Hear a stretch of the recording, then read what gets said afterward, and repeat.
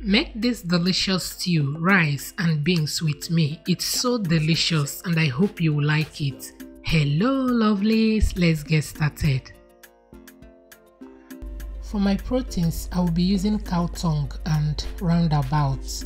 I'm going to clean the cow tongue by adding hot water and allow it to sit for 2 to 3 minutes. I'm going to run cold water on it so that I will be able to clean it without burning my hand. You guys, cleaning cow tongue can be difficult, I know, but trust me, it's worth it at the end. Again, your choice of protein determines how tasty your food will be. The combinations of cow tongue and roundabout, we call it afuano. It's a great combo you must try, even though the afuano I bought was so tiny, but still it does the job. Very delicious.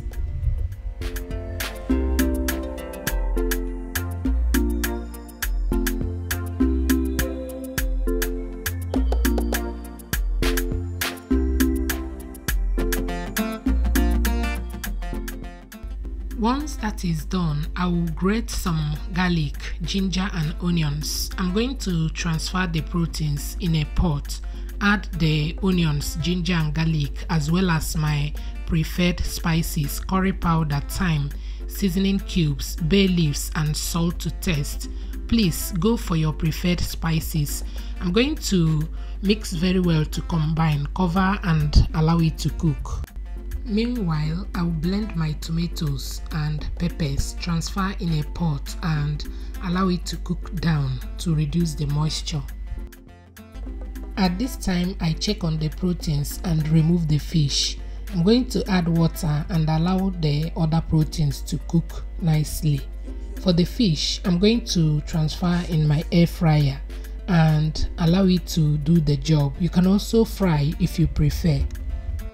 Once the proteins are well cooked, I'm going to transfer in a bowl and it's time to make a stew. I will add vegetable oil in a pot and allow it to heat up. Next, I will add my chopped onions and fresh curry leaves. Allow it to fry until translucent. You guys, by now you must have known the love I have for curry leaves. I make use of it in almost everything I'm cooking except soups.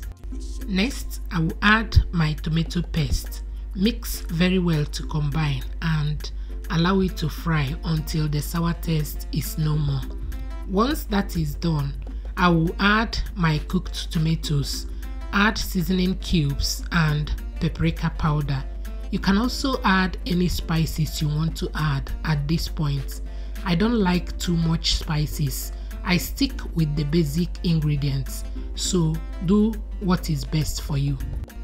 Meanwhile, I will parboil my rice. In a boiling water, I will add my washed rice, allow it to come to a rolling boil.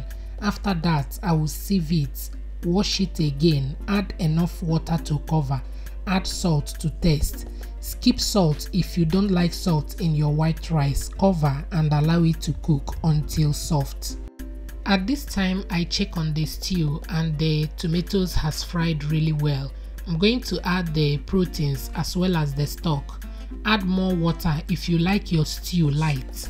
Taste for salt, cover and allow it to cook on a medium to low heat. I will go ahead and warm my beans. I brought it out from my freezer. I'm going to add chopped onions and salt. Add little water, cover and allow it to cook on a medium heat. At this time, I check on the stew. As you can see, oil has floated on top. That means it's ready. I'm going to turn off the heat and check on the rice and it's ready. The beans is ready as well. Look at that stew, it's popping. The rice is fluffy and the beans is beansing. Serve and enjoy.